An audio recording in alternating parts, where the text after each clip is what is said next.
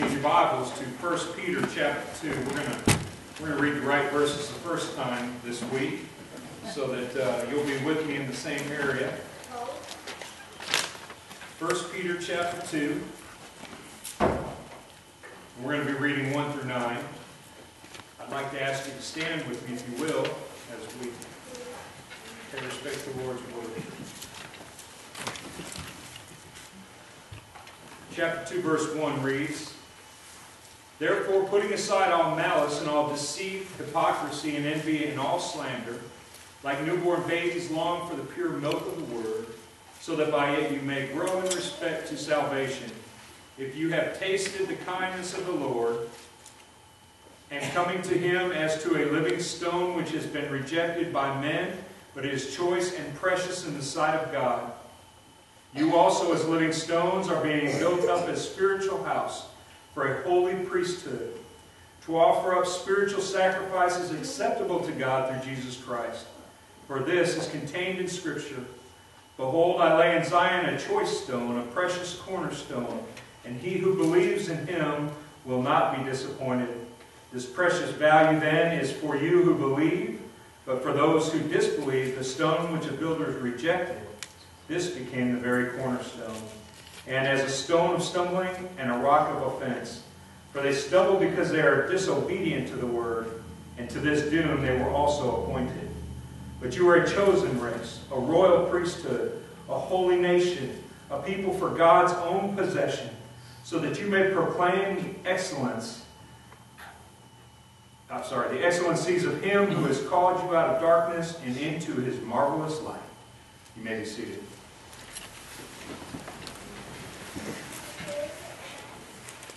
I titled this "Called for a Purpose."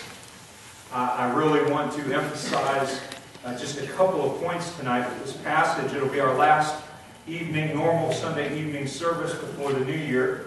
Wanted to leave you with both a reminder and a great time of celebration over the next couple Sunday evenings as you do stay home and plan out your evenings with your family. What a great joy it would be if you would remember the passage that we've just read here for your purpose. I'm going to ask a couple of you to read for me verses in just a moment. But two questions I really kind of wanted to touch on tonight is, what are we called to? What is it when we talk about being called? What is it we're called to? And then the second question is, what has he promised us? What has he proclaimed about us, if you will? And so the first point I see in this passage is that we are called to join his family, or the family of God. We are called to join the family. Verses 1 through 3, if you'll read them again with me, it says, "Therefore, putting aside all malice and all deceit and hypocrisy and envy and slander, like newborn babies, long for the pure milk of the word, so that by it you may grow in respect to salvation, if you have tasted the kindness of the Lord." What a beautiful picture it is, but this is not the only place in Scripture that tells us that we have been called to his family. If you will, Eric, would you be willing to read for me Romans 8, verse 15? And Mike, would you read for me Romans 8, 16 through 17? Romans 8,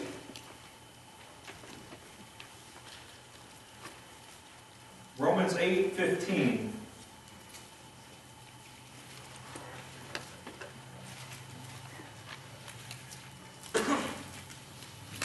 Romans 8:15. For you did not receive the spirit of slavery to fall back into fear, but you have received the spirit of adoption as sons, by whom we cry, Abba, Father. All right, and Mike, Romans 8, 16 through 17. The Spirit itself bears witness with our spirit that we are the children of God, and if children then heirs, heirs of God, and joint heirs with Christ, if so be that we suffer with him, that we may be also glorified together. All right, it's interesting that the Bible uses the term adopted in this passage, the spirit of adoption as sons with Christ, because it was a different adoption system back then. A person had to go through a very lengthy process. I understand that those processes are the same today. But during that time, if you adopted a child, you made a promise not only to the child, but to your entire community, that you were going to not only take care of this child, but you were going to treat them as your very own. And in a society that we have today, where many families do not do that, I know there's some amazing adoption families out there, but in a society in which that line would vary on how much it was done, the Bible understood the laws of that time. And so when God promises us that we have been received to Him like adopted children, understand that the promise to us is very clearly that we have been fully granted the rights of being in His family. Not just there where we see it, but where Mike read that the Spirit Himself testifies with our spirit that we are children of God. If children, heirs. So being adopted into the family does not mean just that we're part of the family, but it means all that the family owned has been given unto us as an equal partnership in that family. What a beautiful picture of God's promise to us when He tells us in Scripture that we are part of His family. That all that He possesses, His blessing, His power, His strength, His grace, His mercy. I could go on for days. The Bible does. But all those things have been imparted unto you at the moment of adoption into His family. So when Jesus came in the form of the baby, and the proclamation was that this baby would be the Savior of the world. And then Jesus did die on that cross and absolve our sin through His death and resurrection. We who have believed turned our lives over to Him. We've been called to be a part of this beautiful family. And that should just be such an encouraging promise from Scripture. But there are things in here it says that align us with those family members. These things we put aside. If you look back at verse 1, we put aside all malice and deceit. We put aside hypocrisy and envy and slander. Basically what it's saying is we put aside the things that are of the world. The things that Satan has brought into the world through his deceit of us. The things the trickeries and the hatred. That's why unity in the family of God is so important. That's why I think 2012 needs to be completely covered in prayer. Because our two vision words, our two purposes this year is family and what? Unity. We have got to ensure that God covers our unity. As long as we're unified, God will be able to work through us in mighty ways. When we have disunification, only portions of us will work. And you're going to see not only we've been called in this family, but we've been called into the body. And there's a purpose for the body of Christ. And so as we go further into Scripture here, I want to point that out to you. So not only are we called to join His family in verses 1 through 3, but look at verses 4 through 8 again. It says, "And coming to Him as to a living stone, which has been rejected by men, but is a choice and precious in the sight of God. You also as living stones are being built up as a spiritual house for holy priesthood, to offer up spiritual sacrifices acceptable to God through Jesus Christ. For this is contained in Scripture. Behold, I lay in Zion a choice stone, a precious cornerstone, and he who believes in Him will not be disappointed. This precious value, then, is for you who believe. But for those who disbelieve, the stone which the builders rejected, this became the very cornerstone, and a stone of stumbling and a rock of offense.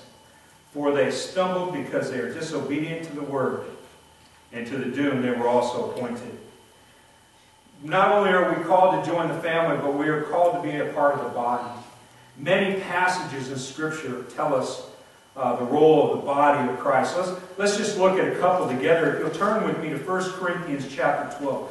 1 Corinthians chapter 12.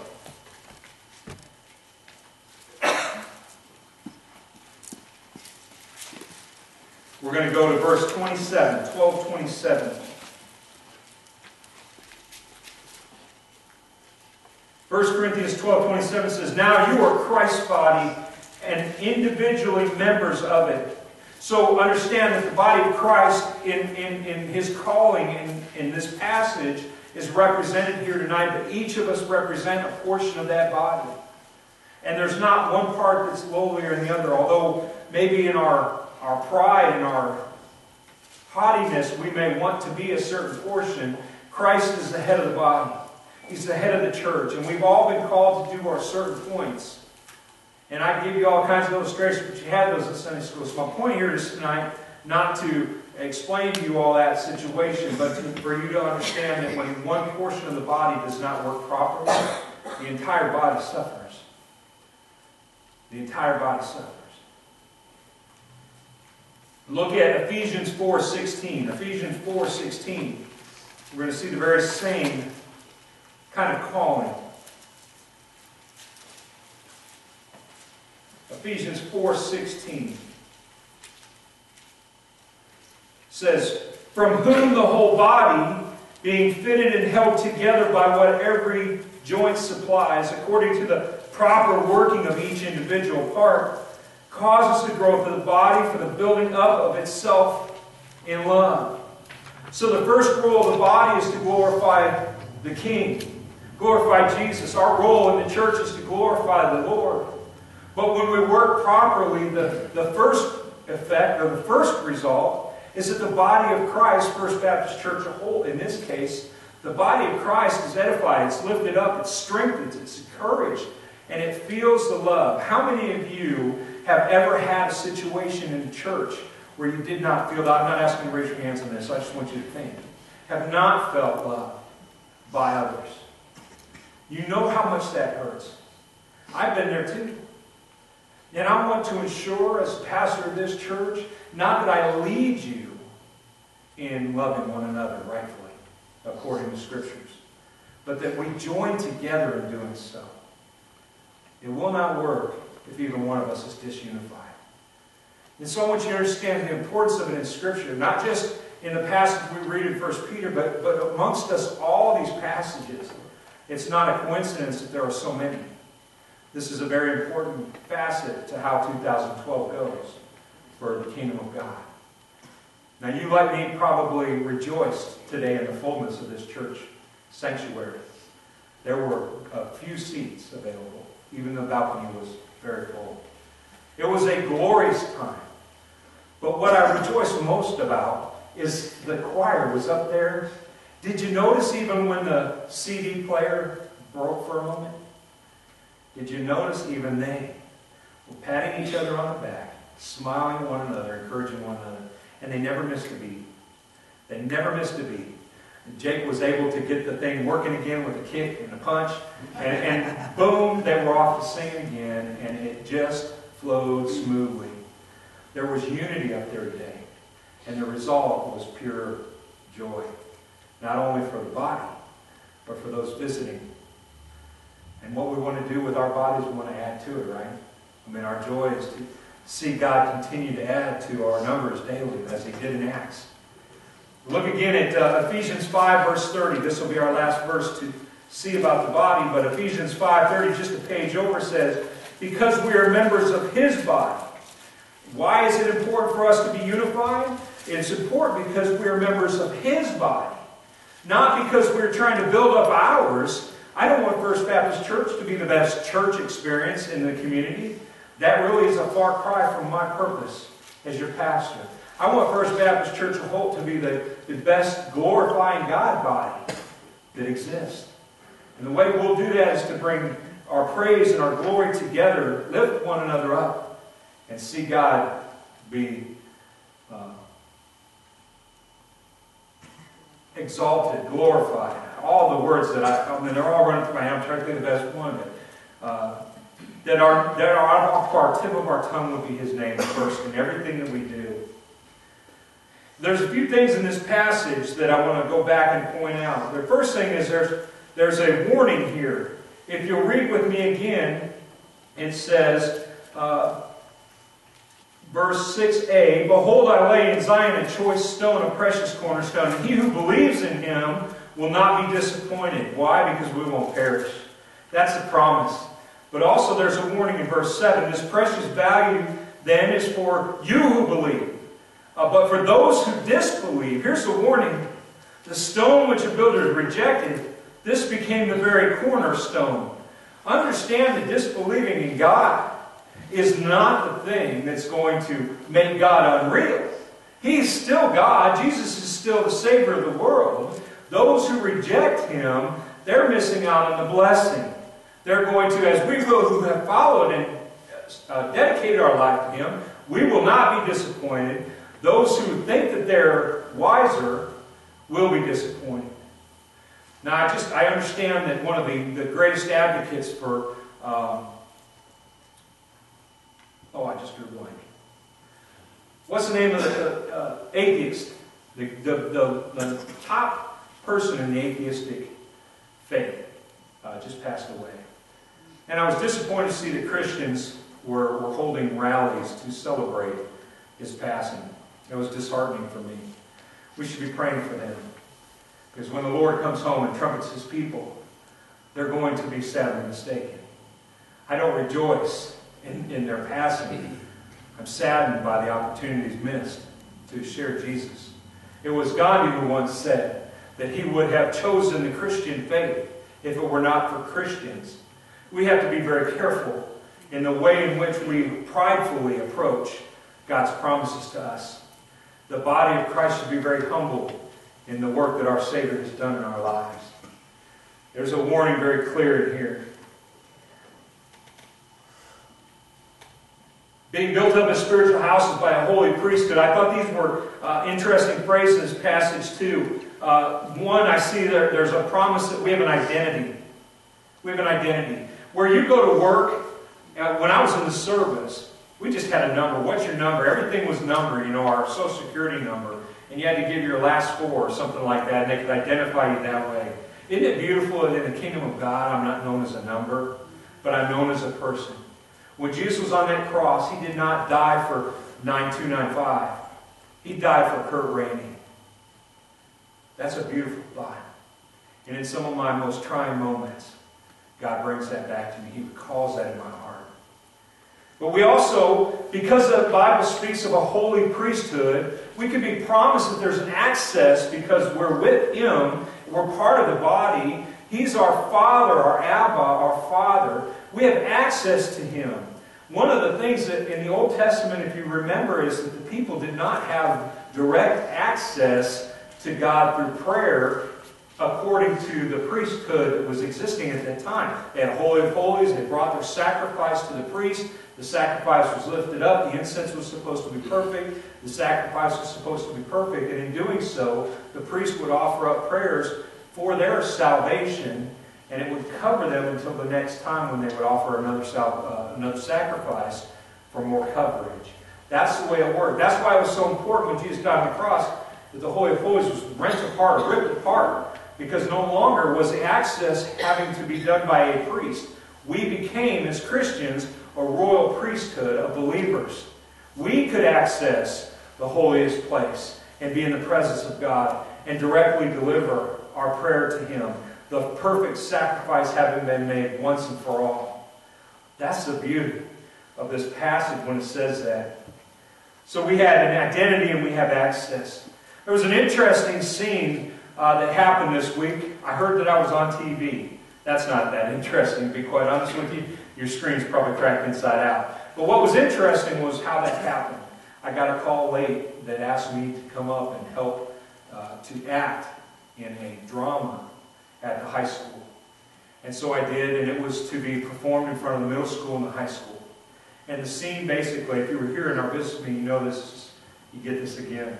But if you weren't here in this meeting, this is the first time you heard this maybe, but the scene was depicting two cars colliding, having an accident where there was a fatality. They brought a helicopter actually in from Sacred Heart, landed on the football field. They had kids all painted up like blood on the field, in those cars, hanging out of the crashed cars that they had brought in and displayed them. And the reminder was two things. One, the kids would not text when they're driving. The odds of teenagers, adolescents crashing and fatally killing one another is so much more percentage when they're texting. I myself have a family member who was texting when they were a teenager and got in an accident. They were spared their life, but it was a tragic situation. And in this scene, the driver was hardly injured, but the rider in the second car was killed. I had the interesting call to play the father of that child. And it was tough for me. 3 teenagers of my own sitting in the stands watching this drama unfold. I wondered how I would do. I even shared that with you, Mike, because Mike was one of the paramedic fire rescue guys that responded. It was amazing to me how many folks responded to just one 2-car accident. I was blown away. And I was moved. It was hard to watch. The other warning was to drinking and driving. This happens so much in our societies, and we know that there have been stories of this over the years. Look what the police officer said up there. He said, "We do this so that maybe not one more student will die this way." Amen to that. But what was interesting to me, what happened not only during, my role was me and my pretend wife were sitting on a couch, watching TV in the middle of the football field, and the police officers come and they knock on my door, and they tell me, my wife, that what's happening, that there's been an accident, we think your daughter was involved in the accident, and we're going to come and get you, and we want to take you over there so that you have a chance to look and see if it's your daughter. Well, what's happened to her? Well, this young girl's dead. And my reaction was to say, well, I just talked to her a few hours ago. I was really trying to think what I would really say in a situation like that. So we went, we identified the body, it was our daughter in the drama, and we were sad. And I cried out as I thought, well, if it was really me, I'd just lose my balance. I'd just fall. Because I'd just be so, I wouldn't know what to do if it was any of my children. But afterwards, it was interesting. Because I cried out, I fell, and I cried out, "Oh, baby girl," because that's what I call my daughter, so it was a natural thing for me. What was interesting to me afterwards was what my daughter said later the next day. She comes home, we're sitting in the living room, and she says, "Dad, all my friends were talking about how good an actor you were." And I know that ain't totally true, but it was nice of her to say. Nice of them to say. Huh? But what was interesting to me, she said, "I had a hard time with it because I'm your baby girl." When I read this passage, I wanted to share that with you. Because there's something about being the child of the Father that is so ultimately important. My daughter recognized it was a drama, but she saw me calling someone else for her name, and it was weird. Us as Christians, being the child of the King, we are called by our Father with a very precious name. And it identifies us with Him. It not only identifies us with Him, but it gives us access to Him. I said to her, "Oh, honey, that was just acting. But you were really my baby girl." And when I thought of that girl on that ground, it was her face and my son's faces that I saw. And there was access. That little girl, I haven't talked to her since the drama. But that one, I watch movies with even today. How beautiful is the family of God. That we have access to Him. That it's not just something we talk about, but it's something we practice as Christians. Don't let that pass by. Don't spend a day where you don't spend time in conversation with your Father. All these things, these warnings that creep into your life, malice and envy, anger, all these things will creep into your life if you don't spend time with your Father. And by the way, spending time with the family, being part of the body, practicing being part of the body. What would happen if I trained my left leg to run a marathon while I trained my right leg to be propped up at a desk? It would be an awkward run, wouldn't it? I'm not going to demonstrate it up here, although many of you are probably thinking I wish you would. Romans 12:1. Just turn with me one more time there. I know I said we weren't going to go anywhere else, but what a beautiful picture this is. Romans 12:1. When we know that we have been called, understand that part of that calling is to call us to something. We have a calling. And look at what Romans 12:1 says. Therefore I urge you, brethren, by the mercies of God, to present your bodies as a living and holy sacrifice, acceptable to God, which is, and this is always interesting to me, which is your spiritual service of worship. Your spiritual service of worship.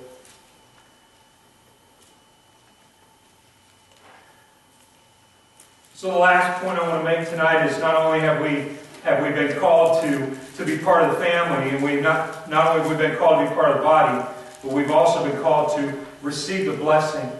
And that's the beauty of this message tonight, is that the Lord just doesn't call us to do something and tell us, do this, do this, do this, do this. There's a lot of things He does in that area, but He always promises us something that's far beyond the call, that exceeds everything that we could have imagined. So I want you to look at verse 9. I want you to look at verse 9 and we're going to be done. In verse 9 it says, but you, that means you and you and you, you and you. That's all of us here tonight. It's not just us as a group, but each of us. You are a chosen race. God has chosen you to be His child in the same manner as He has called you to accept Him as Lord and Savior. I don't know fully how that works, to be quite honest with you. Greater minds than I have always tried to make it one or the other. And I'm just telling you, I think the Bible is very clear with both. But God has chosen us to be part of it. He's called for us. When He went to the cross, our name was on His lip. For you have been, but you are a chosen race, a royal priesthood. You know, the royalty idea is an interesting one for us. It's so often we go to prayer with the Lord and we see ourselves as a beggar. We see ourselves as the dregs of society, the broken down, the hurting, the needy. And we are that when we approach the Lord in prayer.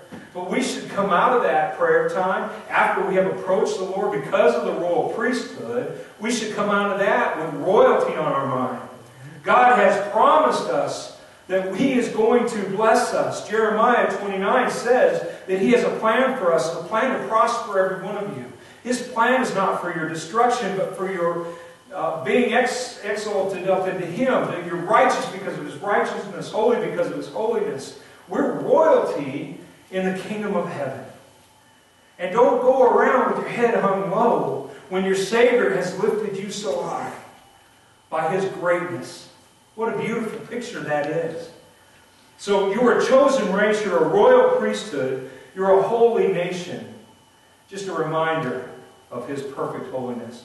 God is so holy that He can make not only Curt Rainey holy, which would be, by the way, a task in and of itself, but each one of you have been proclaimed holy by your Savior because of the holiness that He possesses. How much holy does one God have? All of it. Beautiful picture to me. A people for God's own possession. We've been bought with a price. We're a possession of God's, and it's joyful to be that way. I have, as Romans 12:1 said, I have surrendered myself. It is my, as another translation says, my reasonable act of service. It's just what I want to do. And it's just what He's called me to do. And it's just what honors Him and brings joy to me to do. I love that I'm possessed by the Lord. I'm in possession of the Lord. He's in possession of me. And then the last one is, not only for God's own possession, so that you may proclaim the excellencies of Him who has called you out of darkness into His marvelous light. And we sang about that today. We proclaimed His excellence in our songs. In the pews and the chairs today here in the sanctuary, we proclaimed His excellence. And I just want to challenge you that as we go through this week leading up to Christmas, as we advent towards Christ, or go further towards Christ, as that happens, I just want to challenge you to proclaim His excellence in everything you do. You know what will happen? Two things. You'll continue to believe it, but grow in your belief of it. That's one. And the second is, it'll become a habit for you. When you practice doing things a certain way, we get very conditioned. If you don't think that's true, what time do you wake up in the morning? Always the same. What's the first thing on your list to do? What is it you do, at the house? We are conditioned. So condition yourselves in the things that matter most to proclaim the excellence of your Savior. Therefore, practicing your body part for the kingdom of God. And it will result in your understanding the priesthood in a far greater way and the holiness of God will surround you more. As James promises us in chapter 4, I believe it is, where he says, if you'll draw near to me, I will draw nearer to you. What a beautiful promise our Savior has given us in His Scriptures. We're going to be away for 2 Sunday nights, and it's going to be tough. I truly love our Sunday night service. I love the fact that we're a little bit more laid back, and it's just us, and we'll read from the crowd a little bit. I'm going to miss it. But I'm going to join you from the place that God has put me with my family during those nights. And I'm going to proclaim His excellence. And I don't want to be alone in doing so. Because when we come back, I want to ensure that the body has been exercised during our time away.